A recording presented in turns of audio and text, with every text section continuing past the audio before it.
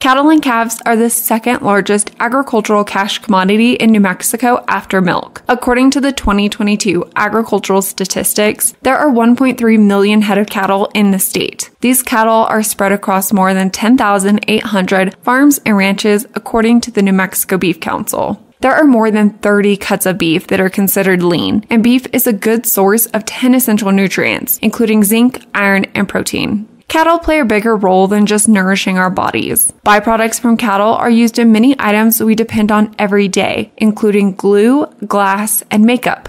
By caring for their cattle and land, ranchers provide habitat for wildlife, conserve open space, and help mitigate wildfires. Cattle are ruminants and can digest grass and forages, often from land that cannot be used for crops, and turn it into a high-quality food product. Kudos to New Mexico's ranch families producing the beef we love. This is Katelin Spradley with the New Mexico Farm and Livestock Bureau Ag Minute.